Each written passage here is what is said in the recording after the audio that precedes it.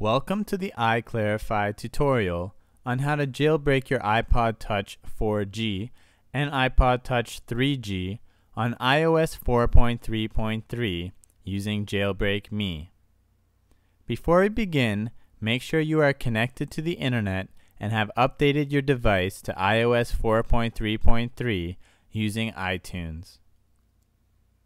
Press to launch Safari from your iPod Touch springboard and navigate to jailbreakme.com. Press the Free button, then press the green Install button that appears. Safari will close and Cydia will begin to download and install.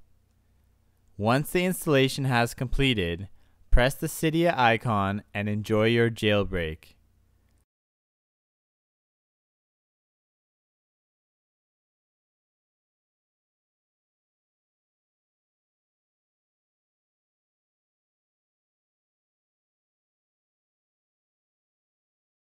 A big thanks goes to Comex for making this possible.